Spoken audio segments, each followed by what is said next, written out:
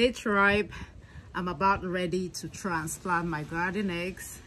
These are white garden eggs that I started from seeds. I shared with you when I was starting these from seeds. If you have forgotten, I'm going to link the video, you can watch it. But they are absolutely ready for transplant, and I have prepared where I am going to transplant them. Let me show you. So I'm going to transplant the garden eggs in these giant grow bags. These are fabric containers. They are 20 gallons each. So these are 20-gallon grow bags. The bigger the better. You don't have to use 20 gallons. But I think anything from 7 gallons up is going to be okay if you're growing your eggplants in containers. But again, the bigger the better, because these grow big. They grow like 5 foot tall, up to 5 foot tall. So you want the container to be big. If you want to see how I filled up these containers without spending a lot of money, I'm going to share with you. Watch to the end of the video to find out how you can fill these containers in an affordable way with potting mix soil. Okay, it's potting mix soil. That's another giant grow bag over there. This one has 4 compartments, each one 20 gallons in capacity. So these are my garden eggs, the African garden eggs. Okay, again, they grow very big, so I tend to use a cage. So I'm going to use a cage like this one. I'll show you how I do it. That's one that I already planted earlier. But before you plant, it's always a good idea to make sure that you thoroughly water. I'm going to water first before I plant. All watered. Next will be to transplant.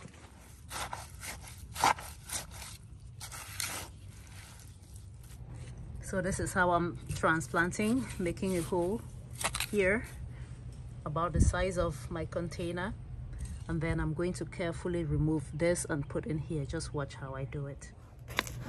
So I grab it like this. Well, this is my label. I'm gonna put that here. That's my label. And then I always slide my fingers like this and hold the soil down. Remember, when transplanting, you don't want to hold the stem. You just don't want to hold the stem because you risk damaging your plant. See that? Remove it like this. Flip it over. So we're handling just the root ball. And I'm steadying the plant with my hand like this. Then I'm gonna now put it in the hole. Soil level. See, it's at soil level. Then now I'm gonna just push.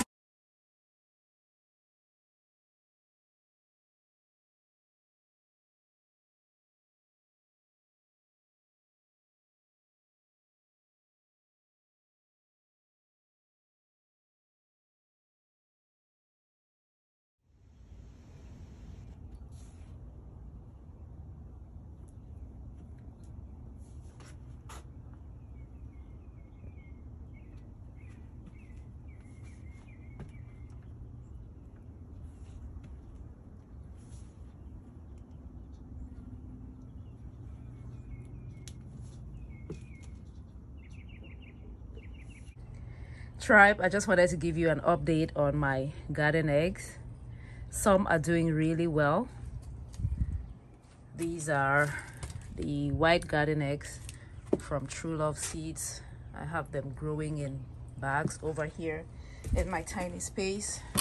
That's the side of my building, in these giant 20-gallon size grow bags.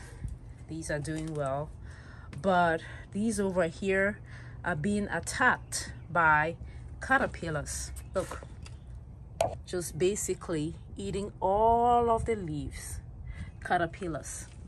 I had to trim the leaves, but it's, as you can see, basically all gone. They were all huge like the other ones over there. I found a culprit. I found the thing that has been chewing on the leaves of the garden eggs. Okay, it's right here. I'll show you.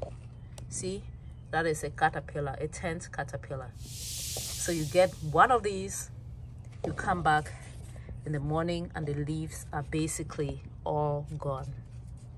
It just chews on the leaves like that. It is extremely destructive. So that is what has happened to this one, that one, and that, and all of like the 4 of them, caterpillars. I know they eventually turn into butterflies, but before they turn into butterflies, they can basically just destroy your hard work. See that? Yeah, see this? This is not good. It's not good at all. So I'm gonna figure out a way to deal with this. I'm going to physically remove the caterpillar. See, that is really bad. This is terrible.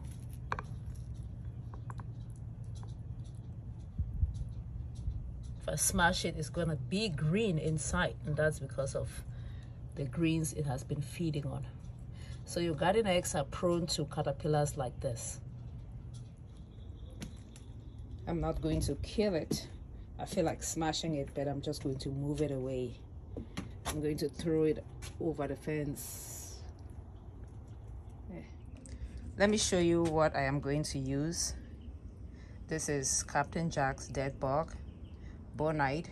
That is the active ingredient, and it kills bagworms, borers, beetles, caterpillars, all of these insects that you see here.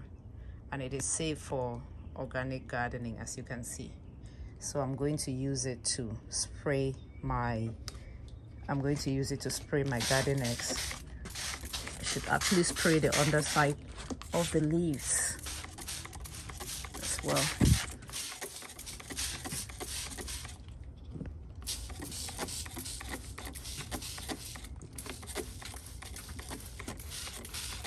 I hope I can save my plants that way. Hey tribe, so I found out later on that the thing I thought were caterpillars eating on my garden eggs were not actually caterpillars. They were what is referred to as armyworms. Someone said they were armyworms. They are extremely destructive. They can just wipe out your entire garden overnight if you're not careful.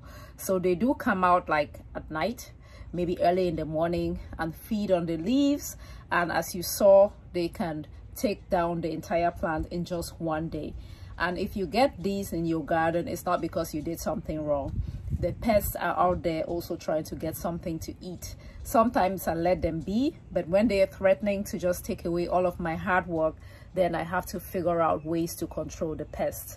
So what I used yesterday might not actually work for those armyworms. I have heard that they are very hard to get rid of.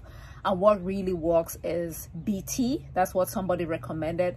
So I have placed an order on Amazon to get that BT pesticide and see if it helps with the armyworm population that I might have back there. This one is still good. This one is still good, but those other ones, the ones that you already saw, those are the ones that have a problem. So I'll keep you posted. If you do get pests in the garden, you did not do anything wrong. Just figure out what it is that you're dealing with and then figure out a solution. Thank you for watching. If you have dealt with this armyworm in the garden, let me know what worked for you. Share in the comment section below.